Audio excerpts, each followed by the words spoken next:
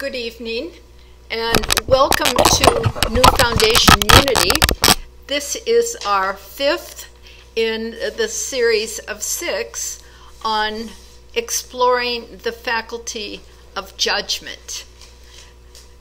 We will be reviewing tonight Samson, the judge Samson, and then we will continue with the next judge, Samuel. If you're having any technical difficulties, email mark@truthunity.net. And before I forget, I will just tell you the phone number here. If you would like to call in, ask a question, make a comment, 816-301-6304. 816-301-6304. I will announce that again round about 8 o'clock. So if you have questions before then or comments, write them down and save them for later. And now, as we begin our time together, I invite you to close your eyes and turn your attention within.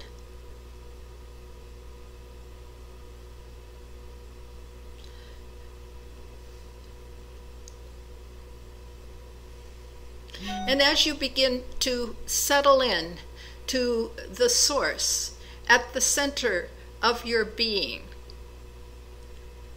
silently affirm, I am a spiritual being.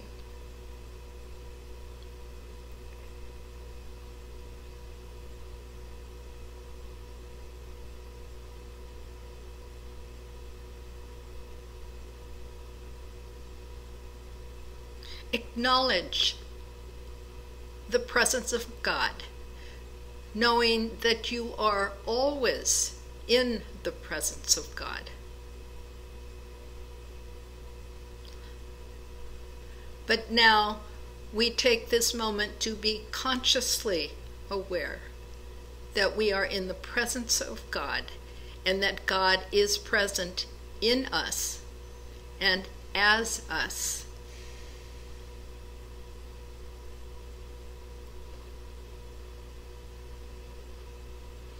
And for a few moments in the silence, let us rest in that awareness that this is the source of all good, the solution to all challenges, and the promise of fulfillment in all our endeavors. In the silence.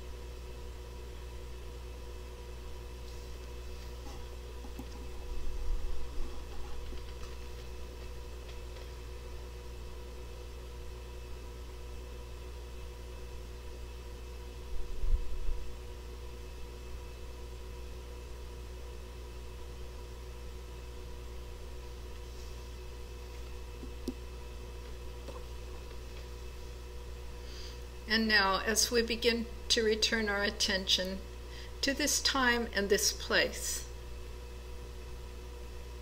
we give thanks for access to this source, the place of clear discernment,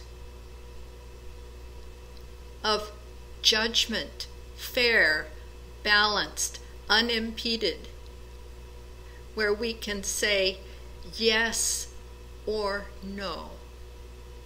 Both are very necessary. And now, as we begin to more fully return our attention, become aware of the sensations in our body, we give thanks for the source that we always carry within us at the center of our being. And we say, thank you, God, in the name and through the power of the Christ that lives within us all. Amen.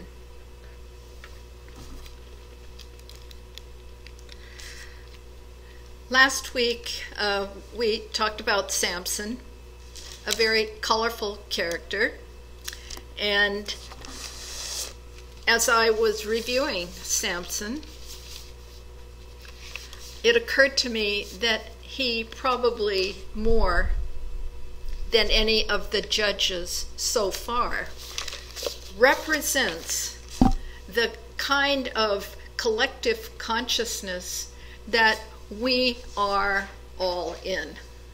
Namely, that we have been told, at least intellectually, that we are spiritual beings, and yet we are still dominated by a desire for outer experience, a desire for sensory experience. And there's nothing wrong with a desire, either a desire for sensory experience or anything else. Charles Fillmore said that there's nothing too wicked to desire, be it a glass of whiskey or a new dress, because all desire comes from God. Desire, from the Father. Now, sometimes those desires, because they are filtered through a consciousness that is not fully awake to the truth of their being, it comes out very distorted and corrupt. And so in this story of Samson, we obviously have an imbalance between the thinking nature and the feeling nature. It becomes quite clear as we go through the experiences of Samson. Now, remember, here's the historical setting, that the Israelites have been under the domination of the Philistines for 40 years. Okay, 40 years. That means, and that's why there's a disruption, or an apparent disruption, in this cycle here.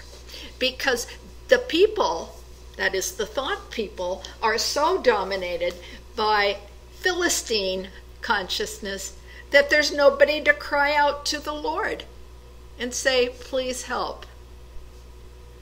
And so it's like that passage in Isaiah that says, before they call, I will answer. Know that in the subconscious there is that desire to be free, to escape from the influence of the Philistines, that dominant human consciousness which says that what I see out here is real, and what I want, it doesn't matter how short-lived or what the consequences are, I want to experience everything. I want to experience everything, and what you have at the end of the day or at the end of your earthly life is a whole bunch of experiences, and which is not necessarily a corresponding growth in consciousness. Remember Jesus' words, seek ye first the kingdom of God, and then everything will be added, and you will have a clear perception of yes or no, yea, yea, or nay, nay. It's clear. You cannot serve two masters. I don't think you out there can see this, but I brought them to show, because these little cubes here are paperweights, and it's to remind me, this one says yes and this one says no, and then it has it in all different languages, so you can't pretend like you don't understand.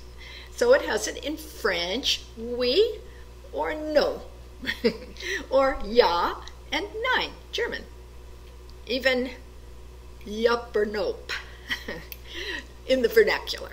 Okay, so here's yes and here's no, and we'll see how Samson measures up. So what happens, the birth of Samson, it has a lot of similarities to the birth of Samuel, which we'll talk about in a minute, but the wife of Manoah, the angel of the Lord, comes to her, and she has this vision that she's going to have a son. She has no name, all right? That should give you a clue that it's just a kind of generic reference to the intuitive or subconscious nature. So the vision comes to her, and all that she is told is that three things to not do. Okay? The husband wants to know, Manoah wants to know, well, how do we care for this child, and what is he here to do? And, well, he's here to begin, it is stated in chapter 13. He is here to begin to overcome the Philistines. He is here to take the first step. And he actually does. And he learns by very hard knock kind of experience. That's one way to learn. You know, so the three things that that the woman is told that must be, okay, no strong drink, no eating of unclean food, and no cutting of the hair. He's to be a Nazirite, and it is for life. Now, most of Nazirites are not always for life. John the Baptist was for life, and so is Samson. They usually serve a term, kind of like a training period, but for Samson, it was for life. Okay, now let's consider for a moment what that means for us. Okay, he knows, because his parents have told him, that this is a special birth. He has a purpose for being here. We all have a special birth. We are all consecrated to God before we were ever born. We all share that purpose of being instruments of God's expression. We are all here. We all have particular strengths, okay, gifts, talents, and we are here to use that particular talent in service for our own fulfillment and for the upliftment of all. So he's been told that, and perhaps you have too. But perhaps all of us at some time or other lose sight of that purpose, and being dominated by Philistines, we say, yeah, I'm a spiritual being, but do I know that I'm a spiritual being? how do I begin to develop an awareness of that truth, that I'm a spiritual being? Okay, so let's think for a moment, what does it mean to not have strong drink? Now, let's just look on an obvious level. If you've ever had too much alcohol, does that impair your judgment? Yeah.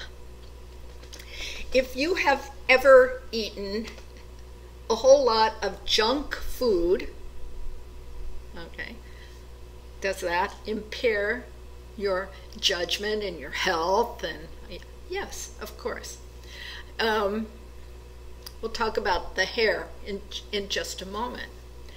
But we're not just talking about physical wine or alcohol and food that is junky. We're also talking about the junk thoughts that give rise to the desire for junk food. So what are those thoughts? We have desires for,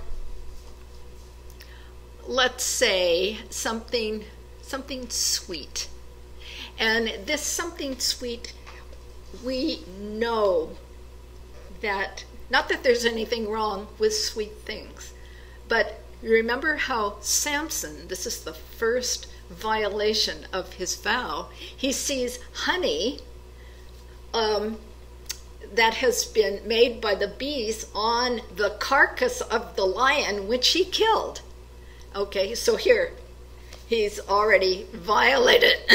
So do we want a sweet experience, a very short-lived sweet experience, knowing that there are consequences for that? When we don't keep our vow, that means we don't really honor that spiritual part of our being. So guess what? He doesn't tell his parents because he knows he's done something wrong. All right. And so that's that, like, short term. This is not good judgment. All right. Very sort of short term sensory experience, and never mind thinking about the consequences of that. Now, the first thing he tells his parents, now this is when he is ready to begin his work, and he tells his parents that he wants them to go find him, go arrange for him to marry this Philistine girl. And the parents say, maybe that's not such a good idea. If you have kids, do you have judgments about whether their partners are? And he said he wants it anyway, that she pleases him. So apparently she's very pretty. And interestingly, it says that his parents did not know that this was from the Lord. Perhaps the first step in overcoming that consciousness of the Philistines is actually acknowledging that that's where you are, okay? That you come face to face with a desire, and just maybe, have you ever had the thought that maybe you could change things from within? You know? Everyone knows that the Philistines have been not very good rulers. And so it's all arranged. And of course there's this wedding, and a lot of drinking goes on at these Israelite weddings, and at Philistine weddings as well. They worship the fruit of the vine. And here's where Samson shows a definite Philistine characteristic, where he delivers this ill-conceived kind of swaggering bet. He says to the 30 men who are his groomsmen, he says, if you can solve this riddle, and of course only he and his wife know the answer to the riddle. If you can solve this riddle, and it had to do with the lion and the honey, then if you can solve it, I will give you 30 garments of linen and 30 garments, festive garments. Okay, that's a costly amount. And he's, kind of arrogant, because how are they going to know? How are they going to know the answer? Well, it gets to be the 7th day of the wedding, and they haven't found the answer. So what do? They go pressure his wife, threatening to kill her if she doesn't divulge the secret. And so she does. In human consciousness, women it's that part of consciousness, the feeling nature, which reacts to fear. And so she gives up the secret because she's afraid to die. And ironically, it's that which actually comes to her very quickly. And so then Samson has to find a way to pay off this debt. And what does he do? He kills 30 men. All right, he kills. All right, here we are with dead things again. And despoils them of their garments. And then he's petulant. He goes back to his father's house, and and then pretty soon he decides he's going to go back to his wife. Oh, and when he gets there, he finds that his father-in-law has given her away to his best man. He says, but you can have her sister. She's prettier anyway. So he is enraged, and he goes and gets 300 foxes. We're escalating here. 300 foxes, ties fire to their tails, and sends them out into the fields. It's harvest time. So he burns up their harvest. And sometimes in human consciousness, we think if we can take control of all the stuff, that it's conquered. No. Well, so they then kill his wife. They burn the wife and her father in their house. And so then he is really, it escalates another notch. And so he then flees, and he ends up in Gaza with a harlot. Okay, now here again, yes or no? She's from Gaza, and she's a harlot. She's not like Rahab. Rahab sells out to God. This harlot sells out to Philistines, and so the whole place knows that he's there, and Gaza's part of Palestine, by the way. It's part of the Philistine territory, and so they know he's there, so they set a trap for him, waiting for him to come out. But he manages to avoid that, and he flees over to Judah, which is one of the Israelite tribes, and they say, what are you doing here? Are you not aware of the Philistines that are in charge? And he says, bind me with ropes and turn me over to them, knowing full well that he can escape. Well, and he does, and then he has to fight 1,000 of them. All right, so more killing in order to free himself this time. And finally, after all of these experiences, he begins to get the idea that he is not completely, he can't do it all himself. He says, I thirst. Where have we heard that expression before? I thirst. Later. Yes. And we all hunger and thirst.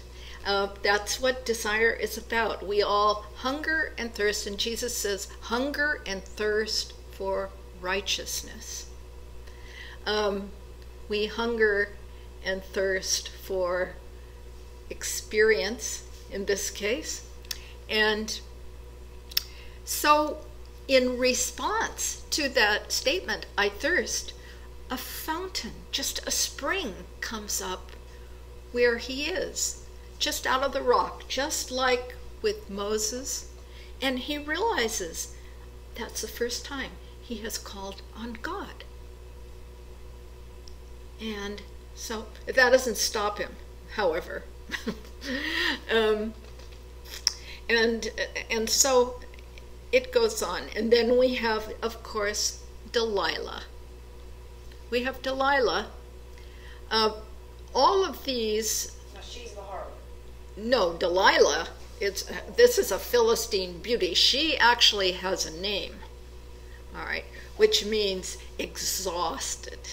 She wears him down. In human consciousness, when you long for these feel-good experiences, and it's not necessarily sex, it's so irritating to me that this is just, it's so much broader than that. But he longs for this woman. He adores her, or he's totally infatuated by her. And she is a setup from the Philistines who say, what's the source of his strength? You know, here he's ripped up the gates and the walls of Gaza. I mean, he's slain 1,000 men with the jawbone of an ass. Find out what the source of his strength is. And after 4 tries, you'd think, you know, that after 4 tries he'd get it, that you can't trust Philistine kind of judgment. And that in the end his love of Delilah wins out, and he tells her. And so that's when he gets his hair shaved off. Now, it's not the hair that is the source of his strength. And if we were here and it was just us, I'd be asking you to answer all the questions, okay? But you can be thinking, because I may ask you later, okay? So it's not the hair. So then there's only one source, and that's God. Okay. So what does the hair represent? Well, it's his vitality. Yes, it is. It's his vitality, which is the principle of life. All right? Which is what you can't have dead ideas. You can't have error ideas. You can't ingest things that impair your judgment like that. And so when there's that kind of imbalance between the thinking and the feeling, there's always going to be disastrous consequences. So as a result of Delilah's betrayal, he is captured, blinded, and imprisoned, and taken to the Dagon's temple, the god of harvest and grain and all that. And he has to grind the grain. You know, it's kind of cool, because he had burned down their harvest and now they put him to work to grind grain. He's blinded, which is a sign of that once you lose your physical sight, then you have spiritual perception. That spiritual perception grows as a result of losing outer sight. Okay. Also, the hair represents growth, because the hair grows very fast. I've certainly noticed that you can cut hair and it grows right back.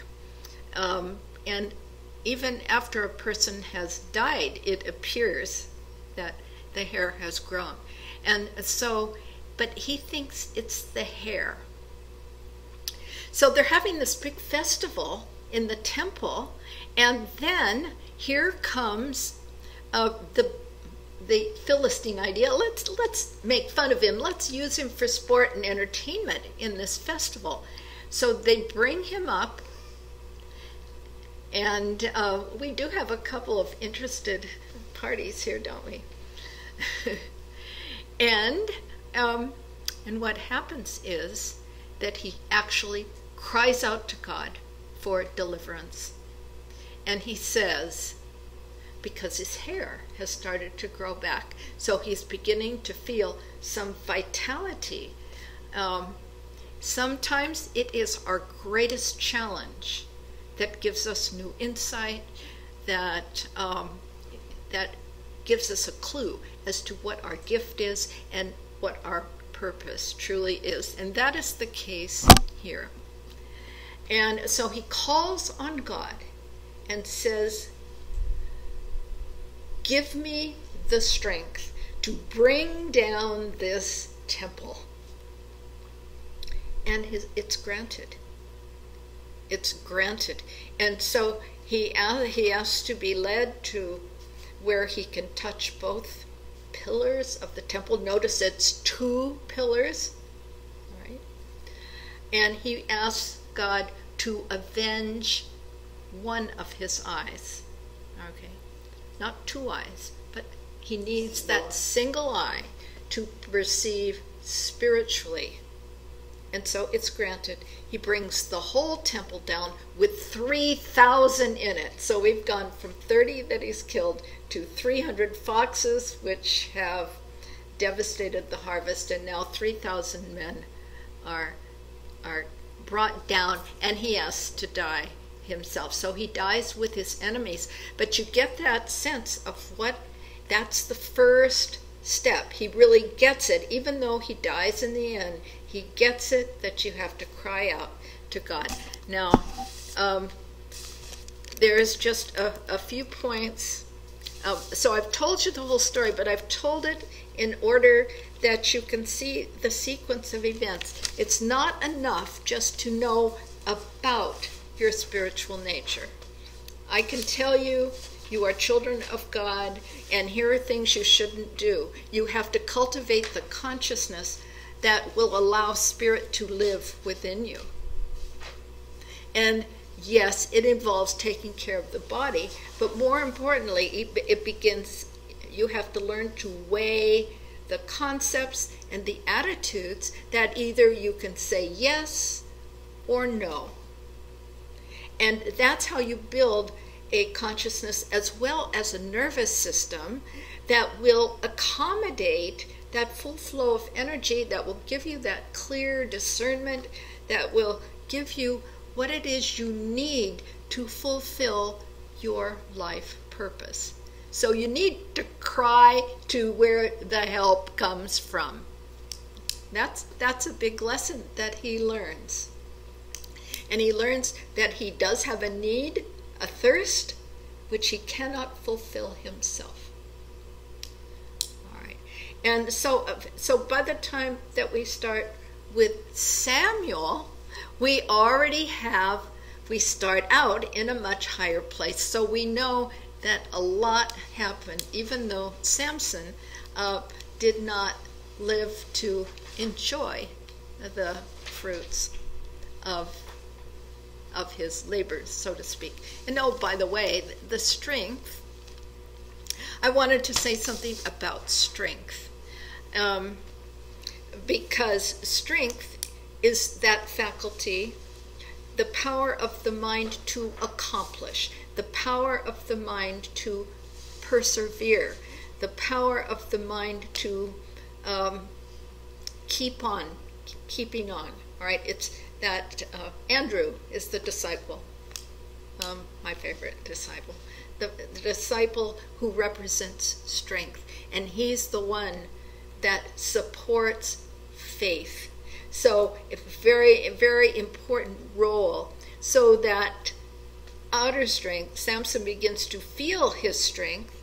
That's when a time comes when you become aware of the kind of strength that you have within you, that at some point you come to realize, I have the strength to overcome anything, any condition, any circumstance. I have the whole kingdom of divine ideas within me to work with. And that realization is what frees that strength to come through you. And you say, I have a purpose.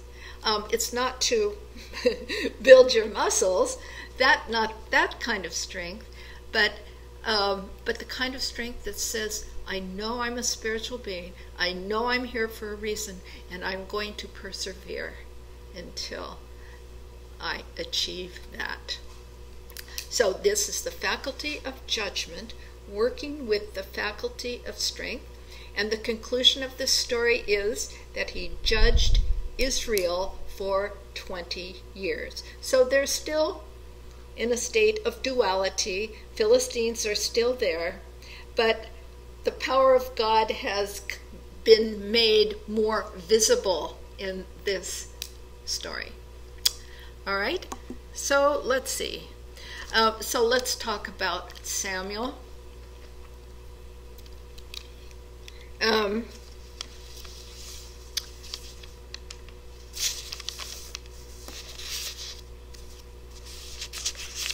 Samuel.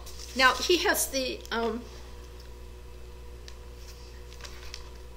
I made this chart so you could see the disruption of the pattern. It's not really a disruption, it's just that the crying out to the Lord comes from within, and that comes very consciously from within with Samuel's mother. Hannah is his mother. Elkanah, his father. So he already starts out with two very spiritually conscious parents. Elkanah, possessed of God. I have some of the definitions down on the handouts. Hannah represents the soul that is favored, a state of grace. And it's in that state that you receive what you ask for. And she goes with her husband to Shiloh. Shiloh, the temple, it means abundant good. It's a source, all right? Abundant good. And she prays fervently for a son. She is the favored wife. It's kind of a Rachel and Leah situation. The second wife has a bunch of kids, but she has none. And so, according to the law, that wife, the one with the children, gets more gifts and favors and stuff. And so she prays fervently for a son. And believing that she can have it. Eli, the priest, happens to see her, thinks that she is so intense in her prayer, he thinks she's drunk. And so he goes and says, why don't you kind of come out of this drunken stupor?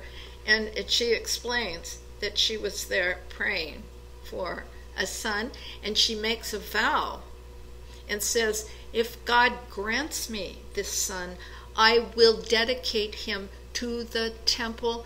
He will be a Nazirite. And so she volunteers to sacrifice that son to a life at the temple. And she gets the son.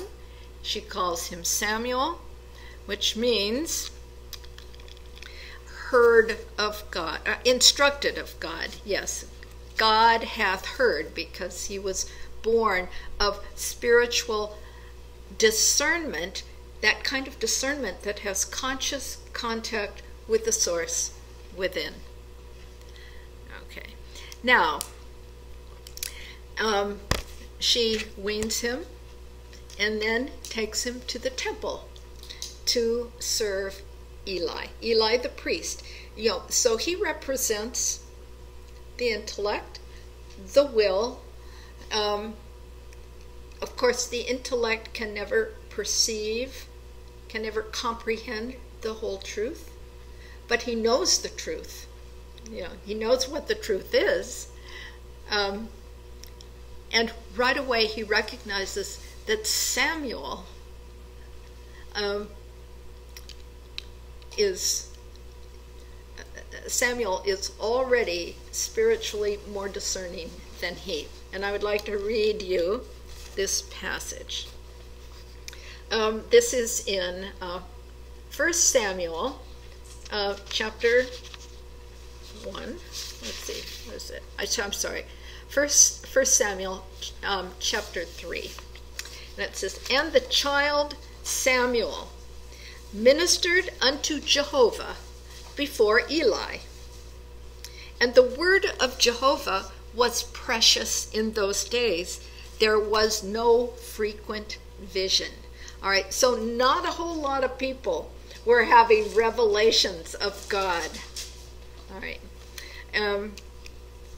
And it came to pass at that time, when Eli was laid down in his place, and the lamp of God had not yet gone out. So, there's still some light of discernment there. But he was in his place while Samuel was laid down to sleep in the temple of Jehovah, where the ark of God was. All right, the ark of God. What's the ark of God? All right. The Torah, yeah, that's what they think it is. They think it's God in this box, but it's not. But the ark of God is within you. It's called the secret place of the Most High. It's that most sacred part of the temple. In Judaism, it's where the high priest goes in once a year, and no one else can go there. And he has to go through all these elaborate purification rites and so on. Little Samuel, that's where he rests, in the ark of God. It represents that original spark of divinity. All right, it's the covenant that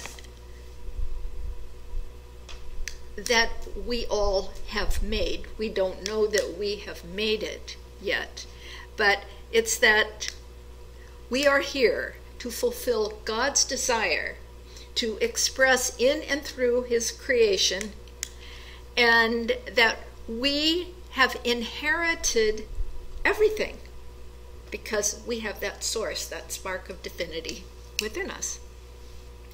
The original spark is a very sacred, this is from the Metaphysical Bible Dictionary, the original spark is a very sacred, holy thing, because upon its development depends man's immortality.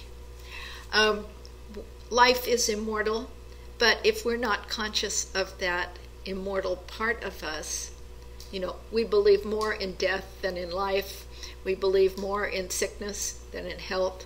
We believe more in lack than abundance. Okay, so this is a place within us. This is where we go when we go into the silence.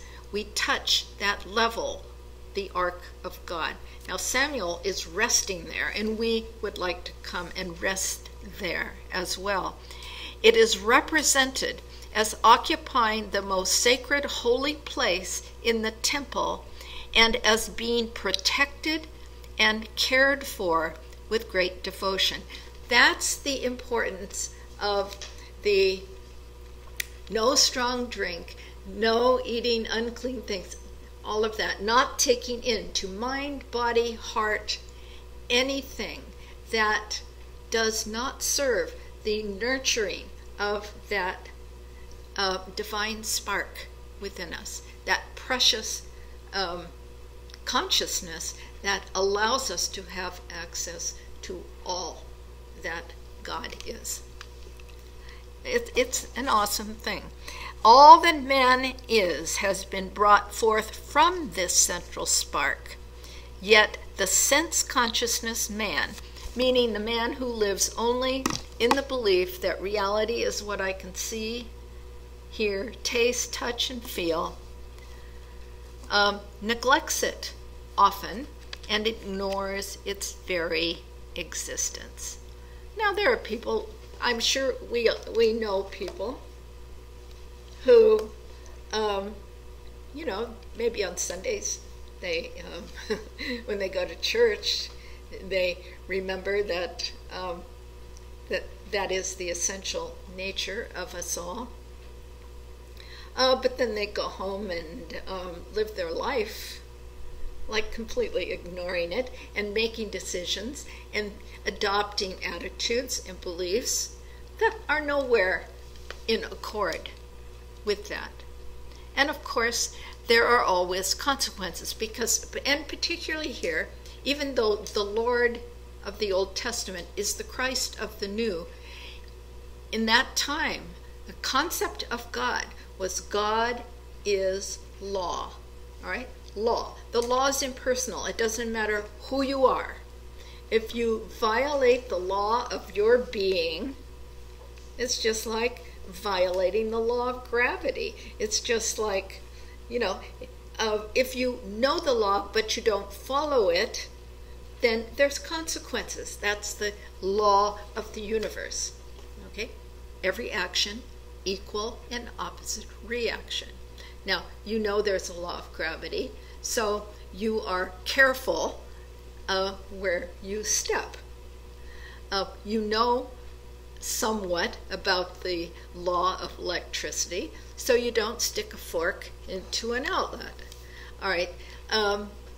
If you do, and if a child doesn't know, but the law is impersonal. Okay. So here is Samuel already as a child, and here's how we know. This is in chapter 3. Here is Samuel, who, here he is in the ark, in the holy place. I'll go back to chapter 2 in a minute, but I want to tell you about this holy place. So here he is. Now, the boy Samuel was ministering to the Lord under Eli, and the word of the Lord was rare in those days. There was no frequent vision. At that time, Eli, whose eyesight had begun to grow dim, all right, low spiritual perception, so that he could not see, was lying down in his own place. The lamp of God had not yet gone out, and Samuel was lying down within the temple of the Lord, where the ark of God was. Then the Lord called, Samuel, Samuel. Okay. And he said, Here I am, and ran to Eli. Now, there's a little bit of confusion at first when you hear your name called. When you hear your calling and you think, oh, that must have been Eli, the priest. That must have been some authority. All right. And so he goes to Eli, and Eli says, no, I didn't call you. Go back to bed. He said, I did not call. Lie down again. So he went and lay down, and the Lord called again, Samuel. And Samuel arose and went to Eli and said, Here I am, for you called me. But he said, I did not call, my son. Lie down again. Now Samuel did not yet know the Lord. That is, he did not know his oneness. All right. And the word of the Lord had not yet been revealed to him. And the Lord called Samuel again, the third time. And he arose and went to Eli and said, Here I am, for you called me. Then Eli perceived that the Lord was calling, that the Lord was calling the boy. Therefore, Eli said to Samuel, "Go lie down, and if he calls you, you shall say, 'Speak, Lord, for thy servant hears.'" So Samuel went and lay down in that place. Okay.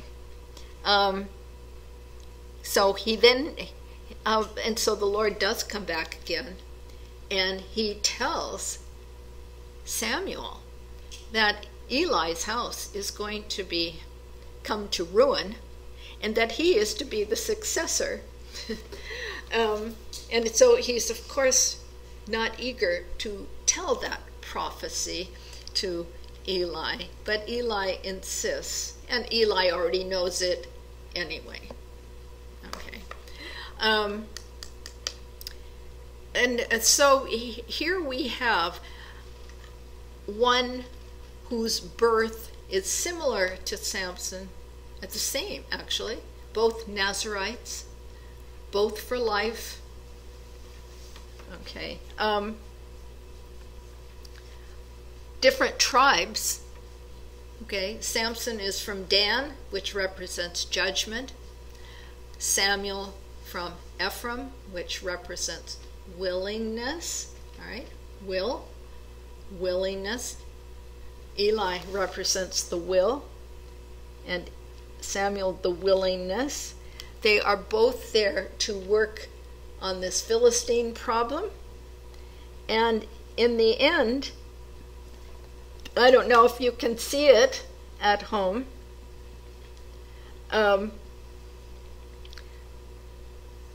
but unlike Samson, Samuel has a kind of formal training that prepares him for carrying on the work that Samuel started. You know, with Samson, it was only don't do this, and don't do this. A kind of John the Baptist representing the faculty, not the faculty, but the power of denial. That's the no, don't do this. All right. But Samuel so when you hear that call, you say, "Speak, Lord." Be open and receptive, knowing that you are being called by God. We're all called. And it is for us to discover the gift that we are called to give. And Samuel turns out to be not only a judge, but a prophet and a kingmaker. In the Song of Hannah, which is chapter 2, this is his mother, who is so grateful that he is born. And chapter 2, verse 1, she said, "My heart exalts in the Lord. My strength is exalted in the Lord." All right, already recognizing that strength is within. There is none holy like the Lord. There is none beside thee. One source, all right? One source, not two. Talk no more so very proudly. Let not arrogance come from your mouth. Now this is in direct contrast to Samson, who was pretty mouthy and arrogant, kind of an arrogant dude he was. And so it's don't sell out. The bows of the mighty are broken, but the feeble gird in strength. All right? The weak people have to rely on swords and weapons and that, and it's the strong people who rely on consciousness. All right, just read over this song. It's quite lovely. And then there's, I know it's getting to be time for the questions, but there are a couple more places I want to talk about, because these Philistines are still around. And so they have this battle at a place called Ebenezer. And I believe I put on your sheet the Battle of Ebenezer. And there were a bunch of Israelites that were killed at this Battle of Ebenezer.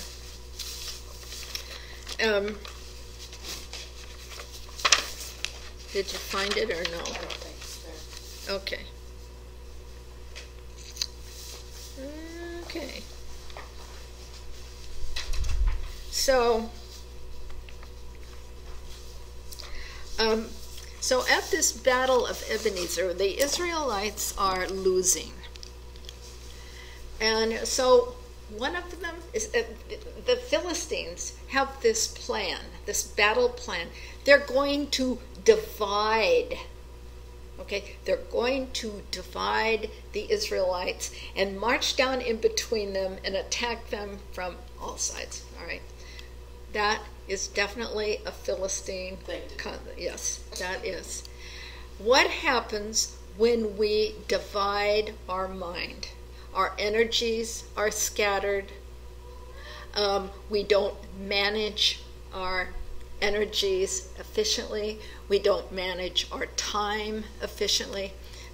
One of my ministerial colleagues had this very wise comment one time. He said, "Show me your date book, your calendar book, and your checkbook, and I will tell you about yourself. How do you spend your time? How do you direct your energies? And how do you manage your resources?" Meaning not just your money, but your energetic resources. Do you spend energy on things that do not serve? Okay. So anyway, here they are at Ebenezer, and they see that they are losing badly. And so one of them gets this notion that they should go get the Ark of the Covenant and carry it into battle. Now this is just like a scene out of Moses. They think of God as living in that box. So they go and get it from the temple, from Jerusalem, and they take this ark, and it's carried by Eli and Eli's two worthless sons. And the net result is that the Philistines capture the Ark of the Covenant. Well, they think that this is a pretty big deal. And interesting thing happens. So they take this Ark of the Covenant and they take it to Dagon. This is the temple where, Samson pulled down the whole place. And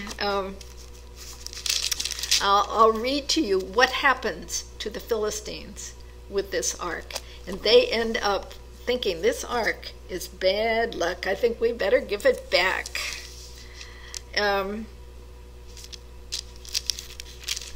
Okay, so here's the ark. When the Philistines, this is 1 Samuel chapter 5. When the Philistines captured the Ark of God, they carried it from Ebenezer to Ashdod. Then the Philistines took the Ark of God and brought it into the house of Dagon and set it up beside Dagon. And when the people of Ashdod rose early the next day, behold, Dagon had fallen face downward. Okay, so this statue of their god, this image of their god, had fallen face down on the ground before the ark of the Lord. So they took Dagon and put him back in his place. But when they rose early on the next morning, behold, Dagon had fallen face downward on the ground before the ark of the Lord, and the head of Dagon and both his hands were living cut off upon the threshold.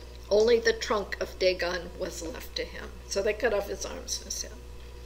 This is why the priests of Dagon and all who anger the house of Dagon do not tread on the threshold of Dagon in Ashdod to this day. Okay, so a superstition arose that this ark had brought them very great misfortune. So then they take it to see, where do they take it? Oh, the hand of the Lord was heavy upon the people of Ashdod, and he terrified and afflicted them with tumors, both Ashdod and its territory. And when the men of Ashdod saw how things were, they said, "The ark of the God of Israel must not remain with us, for his hand is heavy upon us and upon Dagon our God." There are 5 cities of the Philistines, and so they want to share this ark with each one of the cities, and everywhere they come, these skin tumors and all kinds of misfortune. And so finally they decide they're going to send it back. And when they send it back, here's what they do. They make images out of gold of the tumors that have appeared on the skin. And they hook up a couple of oxen to this cart, and they send the ark back to the Israelites. And of course they, destroy them.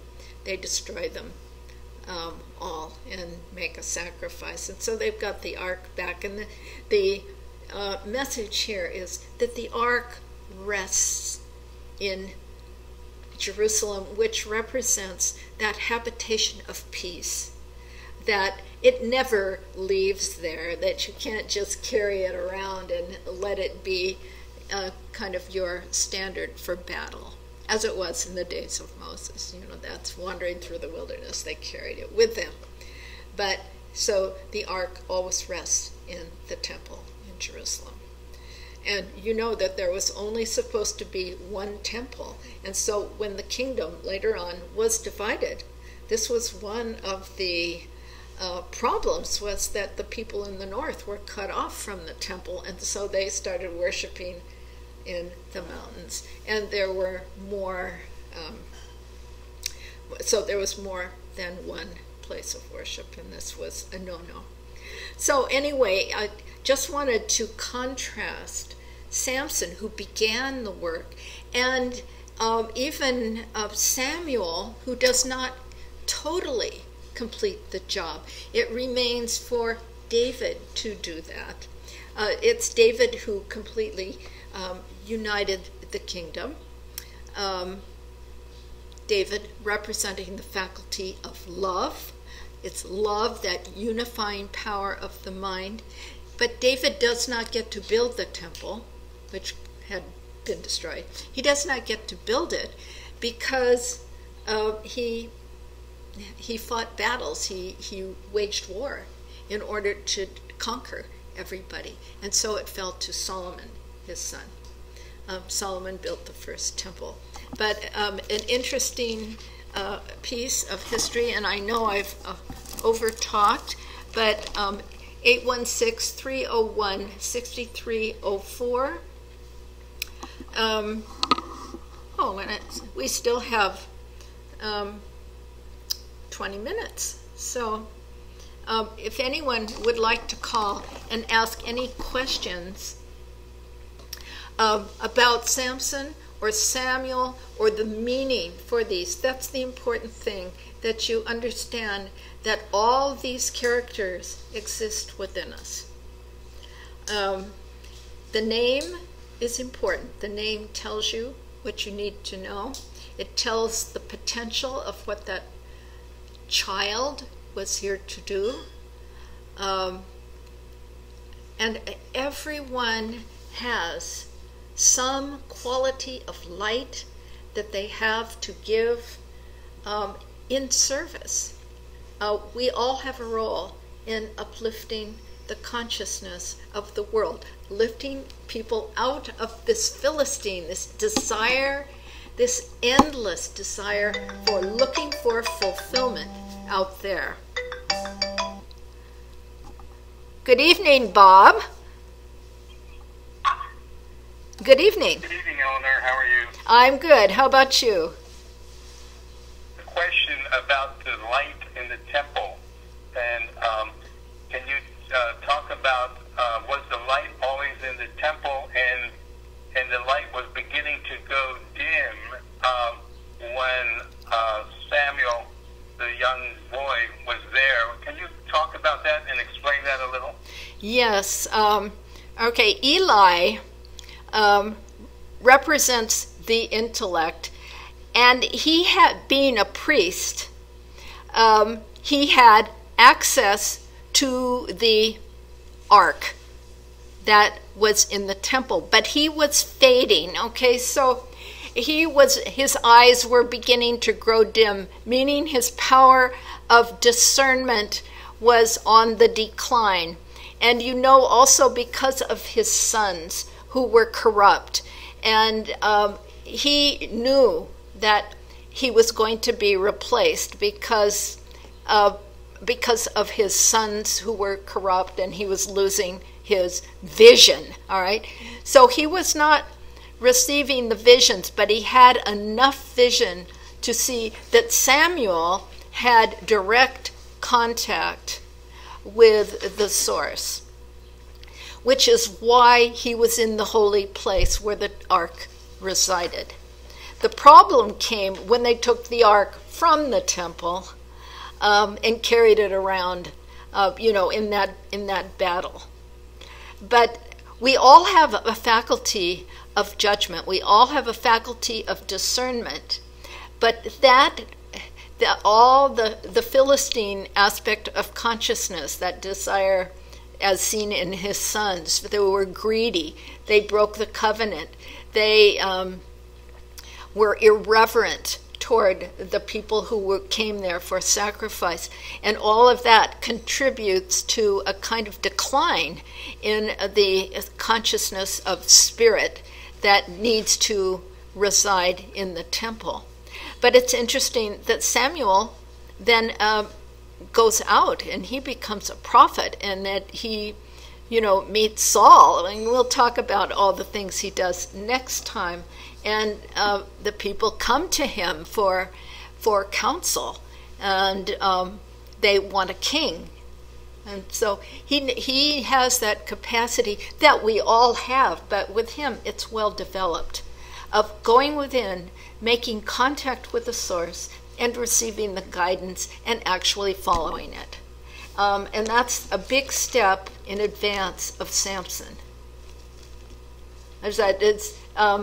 So tell me where you are on this. Well, I guess I was asking because coming from a Roman Catholic background, there was always a light in the church to represent the real presence.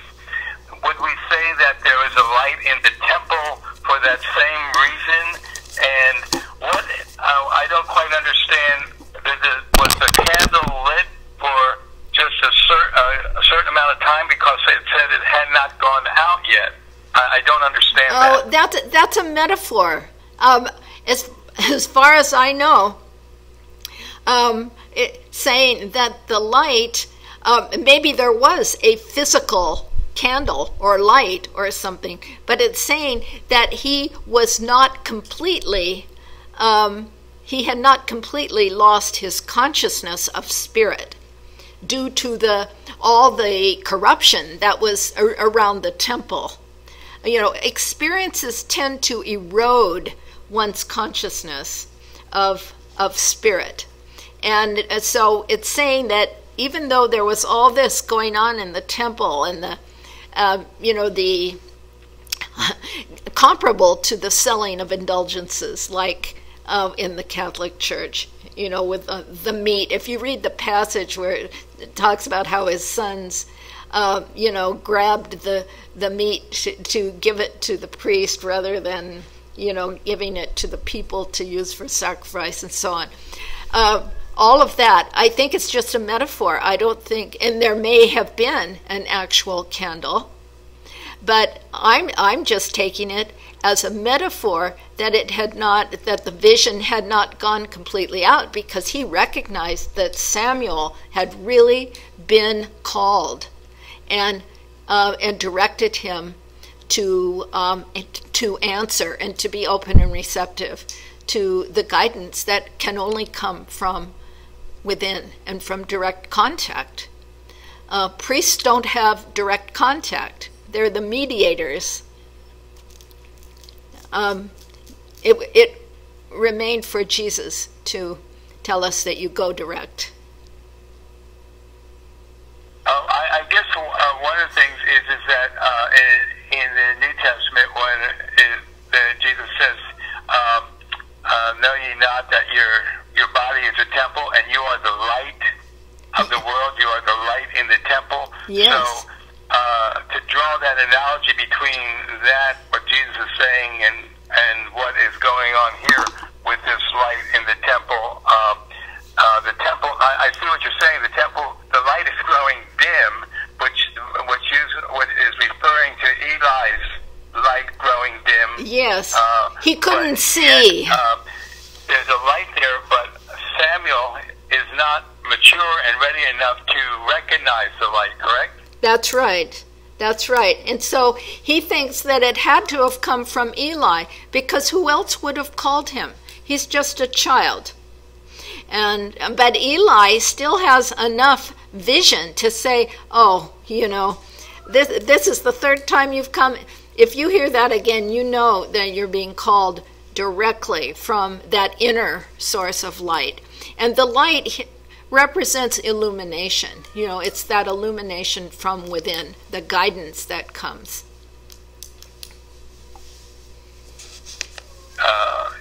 Yes, that's what was I had another point on that.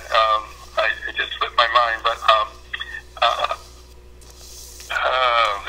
I hate it when it does that. I guess I'm finished, because I forgot what I was going to ask. Oh, the other thing is interesting. He was called 3 times. The number 3 yes. Here is significant, correct? Absolutely. And actually, last week, somebody asked about the number 3, because with Samson, there were 3s as well. Mind, body, spirit. Right. And the Trinity, the 3 always references the Trinity, but there's Trinities, everything. Trinity is the mechanism through which the inner life comes into the outer, visible world.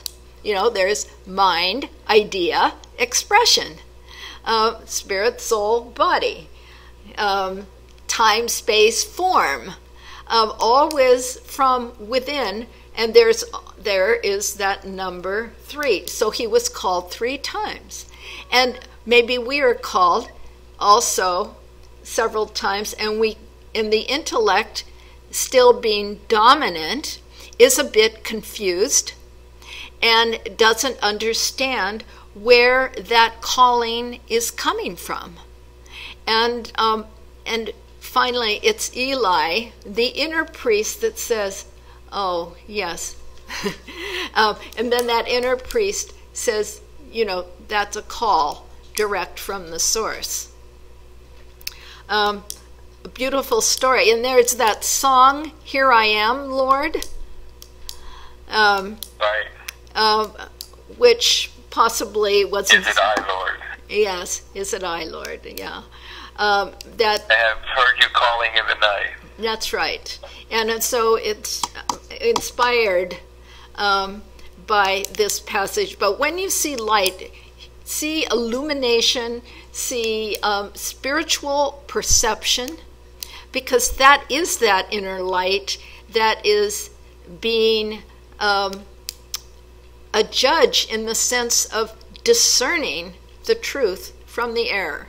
The yes from the no, the sheep from the goats. And it doesn't take Samuel very long to really come into his own. And he was hesitant to tell Eli what the message was that he was to give to him about the downfall of his line. But since Eli already knew it, he did not take offense. So in these stories of the judges, I just find fascinating because, it's such a journey of our own development of perception, and how able are we to discern what is truth and what is not truth. And to develop that only comes from contact with the source. If you look to the outer appearances, you'll never get it right. It's like you go through the hard experiences that Samuel had to, but he did learn that you cry to the Lord within, and it's always fulfilled. Help always comes from within. Fulfillment is already there. My second question is, and it's more of a comment. We can say then, since each of these judges represent a part of us, that if we go from Samson to Samuel, and then David and Solomon, it's the evolution of consciousness in us. Absolutely. These characters are not people. They're based on historic people, but they're all elements of us and growth in consciousness. You're absolutely right. We all have a Samson, we all have a Delilah, we all have an Eli, and we all have a Samuel, and that just the relationship shifts, particularly in these two stories. Is there anything to the I mean, Samson and Samuel and David, they all have their powers. They represent powers. Okay. And does that evolution give more credence or strength or importance to one power over another?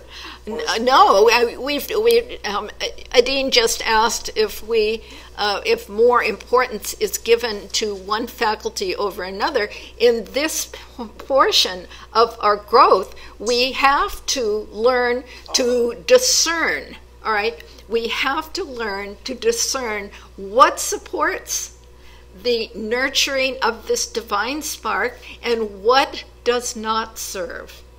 And a lot of people are totally, first of all, unconscious that it's even there, and then others are ignorant about how to cultivate and protect it, and then there are still those who know but who don't follow through with the things that cultivate that consciousness which will support the outer expression of that faculty. Eventually, all these faculties, and we have had Abraham, which is faith, we've had Joseph, which is imagination, and now we have all these judges which represent judgment in varying degrees of expression and evolution.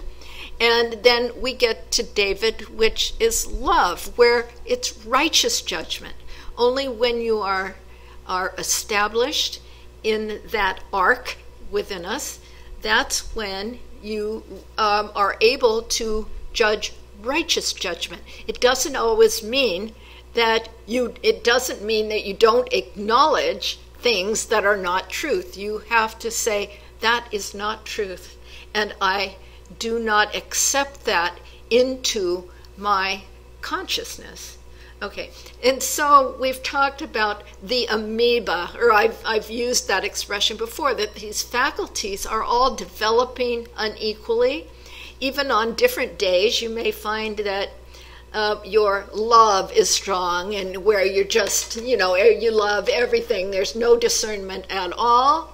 And then other days when discernment is strong and, and everything is being judged as We've had all of those. And so there's an unequal development in most people, but when they're all fully developed, then it's a complete circle that supports the Christ and provides the channels of expression for the Christ into our world.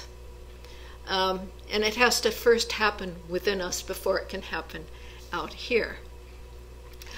So we oftentimes have things backwards, and we think we have to change things out here first, but actually the change will never be permanent until we change it in here first, and we get seeking first the kingdom, and then everything else will be added. I'm not saying it's easy, but with persistence and a constant reminder, like yes or no, and where did that guidance come from? We're a little bit like Samuel, and we say, did that come from the minister? Did that come from a voice in the past, from my parents? Who's calling me? We have a lot of internal voices that are still active in us, pulling us one way or another. So it's normal that Samuel would maybe confuse that voice. But once we get accustomed to hearing it, it's that still small voice.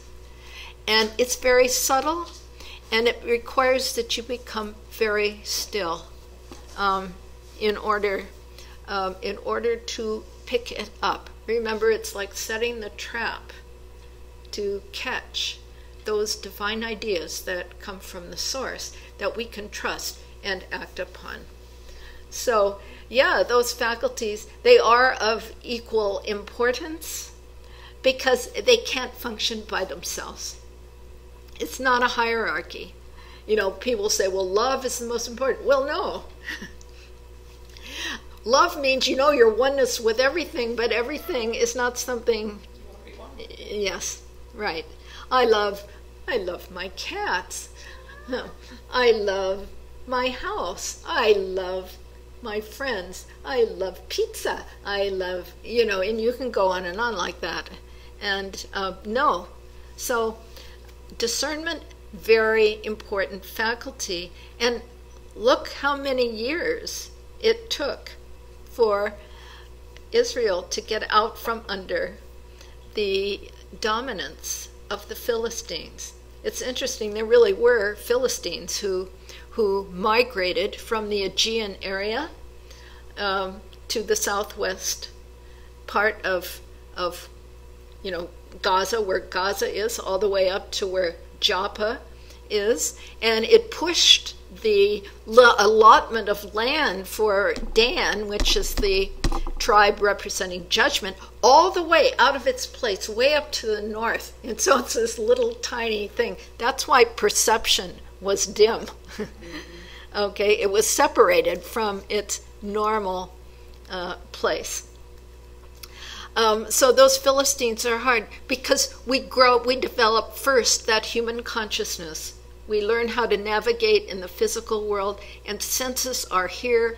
We have them to enjoy. But they are not here to dominate to the point where we deplete our energy simply in these feel-good experiences that have consequences for us in consciousness. How do we know? We only know from inner guidance, and sometimes we learn from guidance, and sometimes we learn from hard experience. And so that's what all of these have been about. We'll continue with Samuel next time as well, because there's much more about how he encounters Saul and how he deals with this question of the king. Because the people say, these judges, they come and go, and we want a king. We want someone who will tell us what to do. Wouldn't life be easier if you could just say, kind of press a key on the computer and say, what is right action in this instant? And the truth is, there's no one right answer for every situation. You could say a table is useful for having dinner, right?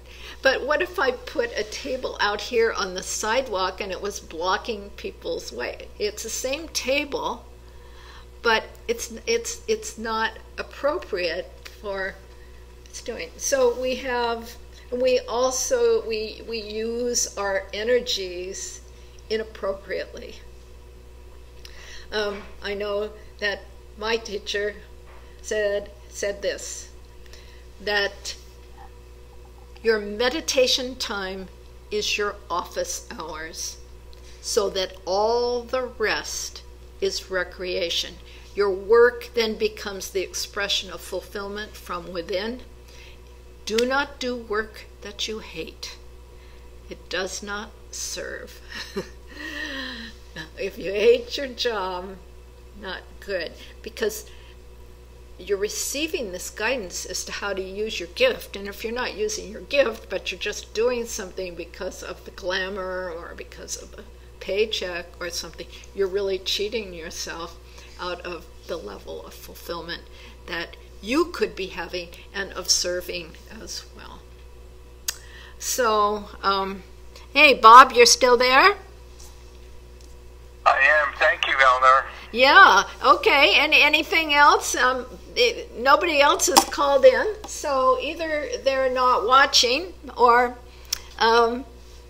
they don't have any questions. But anyway, thanks so much. And I guess if no one else has questions, we'll close for tonight. But thanks. Talk to you later. Okay, good night. Good night. Okay, so for those of you who did not get a chance to ask questions, you can always email me. And if you would like to support the new foundation, it's a budding metaphysical Bible school. I invite you, you can either donate online or you may send a check. And it would be greatly appreciated. And so now hold your love offerings in your hands and take a moment just to be still and remember that the source is infinite. That what is given freely and with love returns to us multiplied.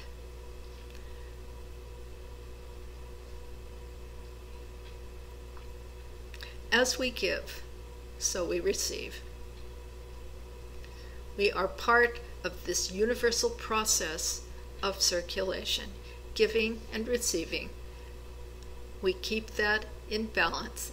And as we send our gifts forth, we bless them with our offertory statement, divine love, through me, blesses and multiplies all the good I give and all the good I receive. So it is. And so I thank all of you out there for watching this evening. Please, if you're having any difficulty with any concepts, if you have questions about anything and are too shy to call, just email and I will be happy to answer. All right, and so see you again next week. Next week we will conclude. It will be more about Samuel, but we'll sum up the lessons of each of the judges in terms of the evolution of that faculty of judgment. And so God bless you and have a wonderful evening.